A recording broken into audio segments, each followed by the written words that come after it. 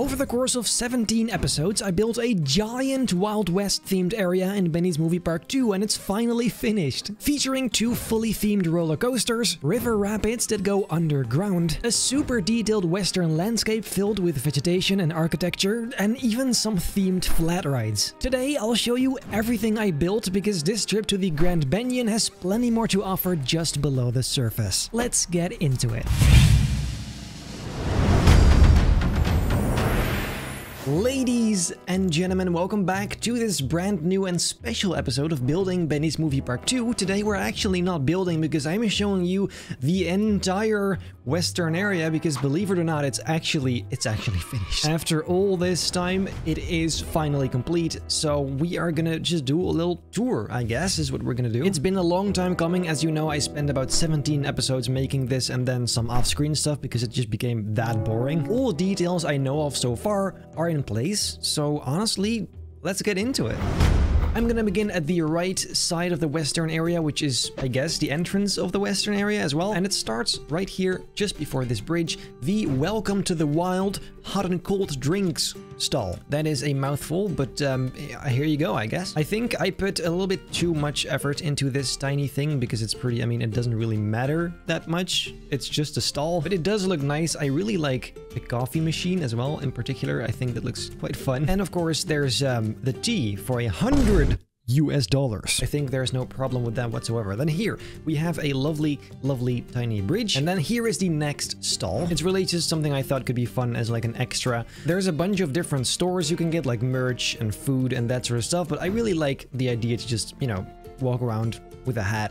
Seems fun, so there you have it. Quite a simple building, but I do actually like the way that looks. Then here in the middle, I actually didn't finish this last time, so there's a sign pointing you in the right direction, depending on where you want to go. Obviously, this one is still empty because I don't actually know what's gonna be here, so that is quite lovely. Then here, the train. This, of course, was actually finished, I believe. I built this in a video, and I love it. This is just so great to me. I don't know. The roof, especially, is one of my favorite parts about it. It looks very it looks very rusty, which I like. It's a nice vibe. Of course, behind it, there's the Grand Benyon. Experience true adventure. The billboard, it's nice. It's a nice detail, I guess. It's nothing quite special, but it works and it does the job. So, moving on. Moving into the actual area, here we have the saloon building, which actually is not even a saloon, but it doesn't matter, it's fine. It actually turned out to be more of a little grocery store, which is kind of random in a theme park, but you know what? We love it. It's dope as hell. Besides, the building from the outside, I think looks very nice. This may just be my favorite building here. I really like it. Then, of course, we go under the majestic bridge, if I do say so myself. I really like it, actually. But anyway, the first actual ride you're gonna enter is the teacups, which is teacups. It's literally just teacups. But anyway, you move your way into this little queue line. You move all the way up here, up the stairs, and then here you actually get to the teacups themselves. There's a woman just chilling there, operating the ride. It's nothing too crazy, really. It's just teacups. What can I say? It's teacups. There's also a water tower on top for absolutely zero reason. And of course, here's the exit. So a little sign that says do not cross. Then you're here. If you go to the left, there is the slide, which leads all the way down there. That's something we're going to check out later. Honestly, this is kind of a useless area because it's really just, I mean, there's a coffee stall here.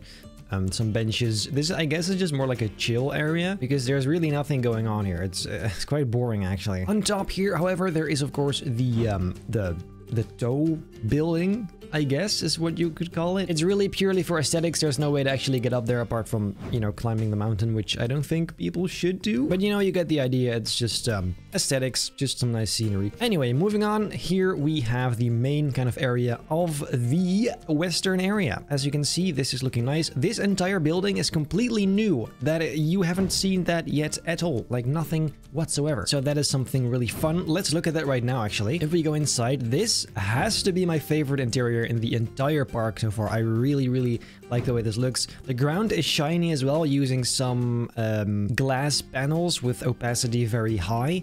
That looks quite nice. I like the way it shines and reflects, so that's cool. The reflection isn't actually technically accurate, but it doesn't matter, it's fine. Then behind here we have the bar with all the bottles. I really like how the light turned out. It looked quite cool. Took some inspiration from some stuff I saw online, but this looks pretty nice in my opinion. Of course, there are also some, you know, paintings on the wall.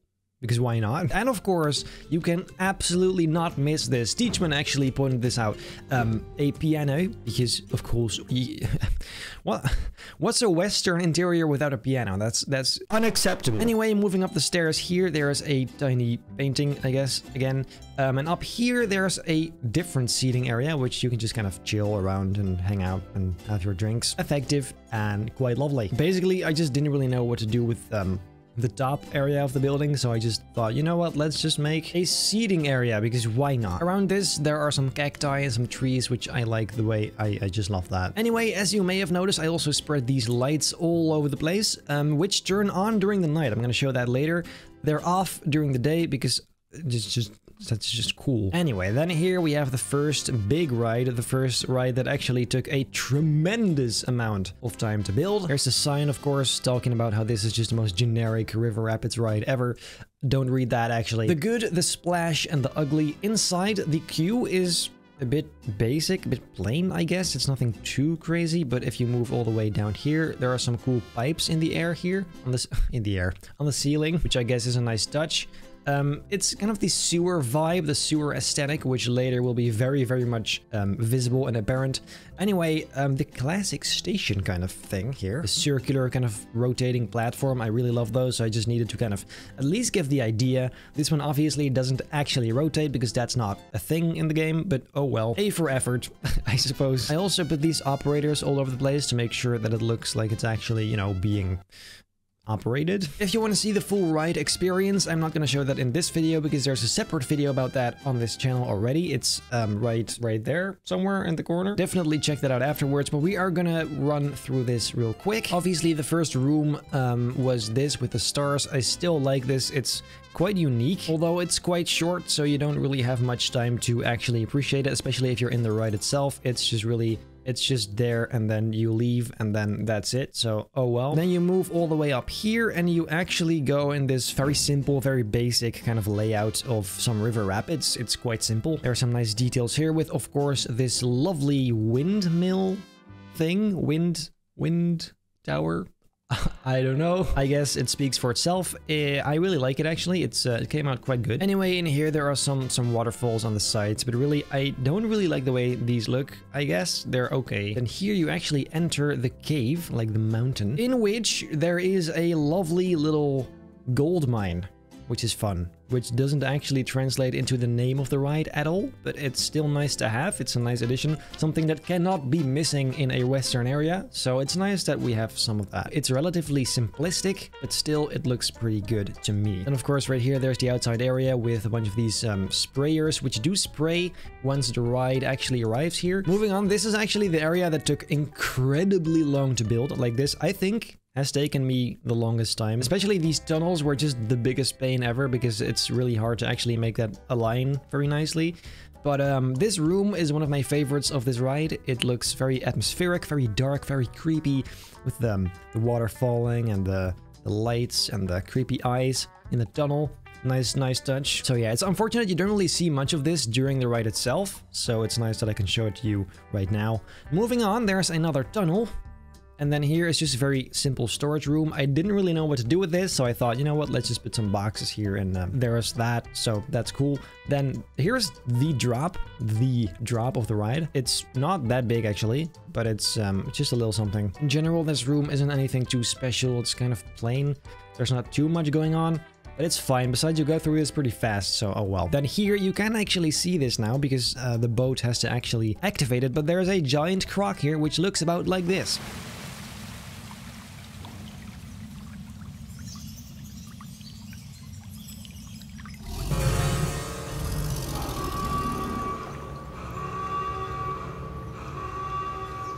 And the rest of the ride is really just some simple sewer tunnels, which are the most basic thing ever. So as you can see, there's really nothing here anymore. It's just, and then you're back. Wow, it's magic, guys. It's magic. And then you just kind of go back out the same way you came in, and that's it. That is the river rapids. Definitely nice to have a really large dark ride area, because I don't really do that often. I feel like most of my rides are just outdoors. Yeah, this definitely has to be in my top 3 rides that I built. On the left here, there is a little fry stall, which I guess is nice if you want to have some food in between takes, you know. Some more benches, which I also spread all over. You can see them in some corners here and there. I feel like those really just kind of add some weight to the landscape, makes it a bit less uncanny and empty. And this right here is the slide I talked about earlier. Unfortunately, you can't actually slide it because I'm lazy like that, and that would have just been the most ginormous pain ever.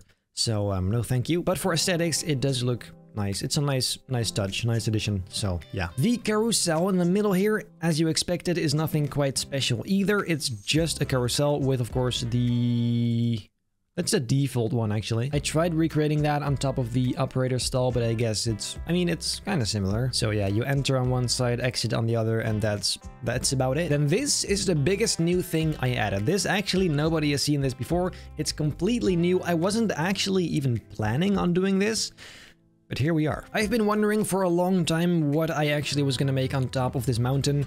It started as a swing ride, I think, then it became like some really intense flat ride, but now it's actually a complete coaster. And I think this one looks weirdly good given the amount of time I spent on it, so let's go check it out. First, we have to move all the way up these bloody stairs. I did add a railing because it seemed a bit dangerous to just kind of, you know, walk out in the open and just yeet down any given second. But anyway, up here, as you can see, there is the Wild Mouse coaster. Now, as you know, wild mice coasters are usually just identical to each other. They're very often the exact same layout. In fact, that layout actually exists in this game as well. But I thought, you know what, let's make a custom one that has the same characteristics as the original Wild Mouse, but just is a bit more unique and a bit more random. As you can tell, there's a bunch of these unbanked turns, which is just really painful in real life, but it's just how these are. So I would say it's quite accurate. Let's have a quick ride. It's really nothing too special. In fact, I would say the ride experience is really bad,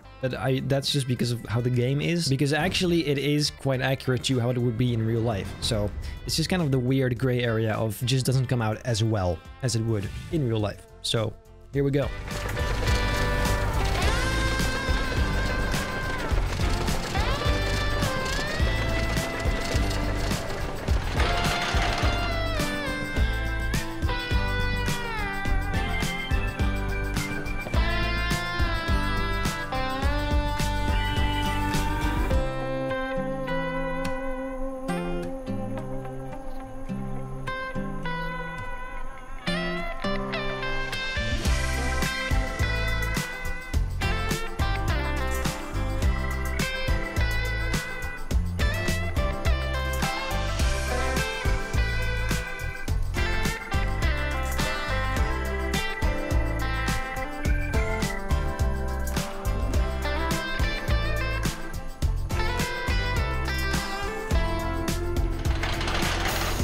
So there you have it. It's nice, it's simple, it's effective, I guess, but most of all, I just like the way it looks from a third-person perspective. It's really funky. It fits well on the mountain, so I'm happy I actually built this because, you know, it's nice. Not to mention it has custom supports, of course. Same goes for the beginning area. This right here is just looking lovely to me. Some very simple scenery as well, with a cart here and another mine cart. I like this. This is weirdly enough one of my favorite bits of this area. It's just fun, okay? It's fun. Let's commit suicide and drop all the way down, and then here there is the big thing in this area, the first actual coaster, I think, right? Pretty sure. The Benyon Express. This name was partly chosen by you guys. The entrance is here, which is a bit confusing, but there's a little entrance sign, so it should be fine. You guys, I don't believe you have seen the on-ride experience yet. The station is actually a little bit generic, but I like generic things, apparently, so it's fine. We have some of these nice steel thingies to make sure people don't... I don't even know what I was gonna say. You get it? Let's wait for the train to arrive and get the hell in.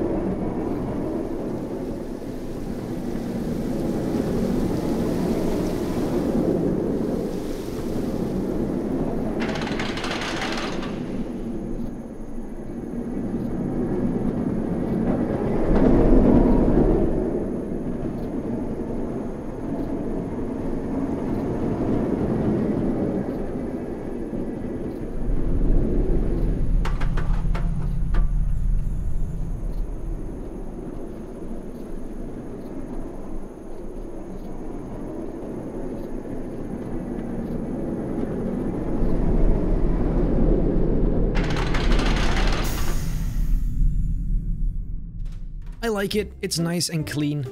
Just a nice wooden-ish coaster, family coaster. So mine train actually, but oh well, doesn't matter. Let's move on. Of course, you go out on this side and then you go here and then you are all the way back at where you began. That is actually pretty much it, apart from there are some very simple houses here, which is absolutely nothing special. These are very generic, actually, quite boring. There's this mountain, of course, which we haven't really seen in detail, but I mean, there's not much to it. It's just a bunch of trees. So yeah, there you have it. That is the daytime version of the western area. Now that might make you wonder, daytime, so there's a nighttime version as well. Yes, sir. I went out of my way to make this look as good as possible during nighttime as well, so let's go check it out. We are located again at the very entrance. As you can see from above, this is just looking so moody, so atmospheric, so nice. Exactly the type of vibe I was going for, I was hoping to get, really, so there you go. Apart from the actual stalls themselves having lights inside, I also made a bunch of these lanterns, which I think came out pretty well. I like the kind of dim lighting, it's really subtle, which makes it even more atmospheric, I suppose. There's kind of a different design here, which are round, which kind of matches the round circular shape of the platform. I thought that could be just kind of fun. And then also I put a bunch of these hidden spotlights all over the place to light up the big important areas. Some of the walls are really nicely lit up. Also this green stuff here for some variety I thought could be fun. Some more lanterns here, and overall the main kind of colors I went with are both orange, like a warm orange tint, and blue. Most of all in these mountains you can tell there's a bunch of blue light like all over the place. Right there, and then also some orange spots to light up the mountain on other sides. So that's kind of the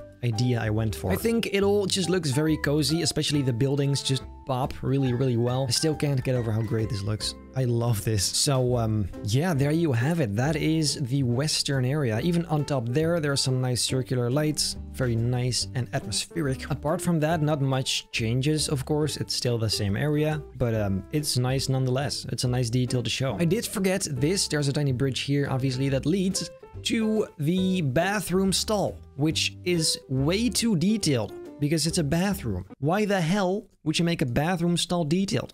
I don't know, but I did it nonetheless. I guess you can pee with luxury. That seems nice. So anyway, ladies and gentlemen, that is the entirety of the western area. I am very happy with it. I am very happy that's finished because it's taken too long. Looking back at it, it's a bit too large. It's a bit like the area as a whole should not have been this big. It covers too much ground and kind of doesn't leave too much space for other potential themes. So I learned from that, that's for sure. I probably won't be doing this sort of stuff again because it's just too big. It is nice to have in this park nonetheless because, you know, it looks majestic, right? It just looks so nice. Also, during the day, it looks like this. It is very bright and very light. Like that. At first, when I showed you, it was sunrise, which I feel like makes it look a bit more romantic in a way, a bit warmer. I had it on 150 at first. That looks like this. See, it's just really nice and sunsetty. I want to thank you guys, especially for sticking around all this time, for being a part of this journey. You guys have had a lot of input in this. A bunch of ideas came from you guys, a bunch of names. I'm a big fan of how it turned out, once again. So, I suppose if you want to see more of this, make sure to subscribe. Leave your ideas down below in the comments, even though we're technically working on the underwater area and the alien area, but it's fine. Even for those, if you have ideas, let me know down below in the comments. And then I guess for today, that is it. If you liked this video, make very sure to leave a like, subscribe, hit the bell not to miss a single video, and then I hope I'll see you in the next episode of Building Benny's Movie Park 2. Bye-bye.